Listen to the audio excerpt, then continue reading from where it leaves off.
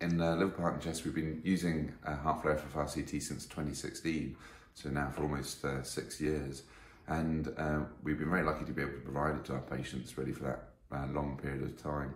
Because what it does is it really allows us to get a very accurate diagnosis from the CT angiogram pictures that we've taken to try to decide whether or not that narrowing that we see is causing the patient's symptoms. And what that allows us to do is then to make sure that we're getting the right patients onto the right treatments and potentially onto the right pathway for needing any further invasive tests. But probably most importantly, it allows us to make sure that patients are not requiring inappropriate tests or going on for invasive tests that they don't require. And that's for the majority of patients, and we can get them onto the right medications in a quick fashion and make sure that they're safe.